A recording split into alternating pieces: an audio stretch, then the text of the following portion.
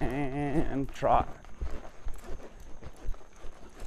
So he did a real good job cantering off in it, but at that canter, he's still a little resistant to be able to move. So this horse isn't ready to have a lead change until, there we go, until he can canter and give us that kind of hip movement.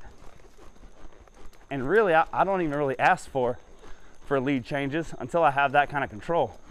Because whenever you start, just like anything else in horsemanship, when you start asking for things without having given the horse the right ingredients to make the recipe, that's when horses get fussy. Oh, that's when horses get fussy because there's no way they can make it. And if they do make it, it's by accident.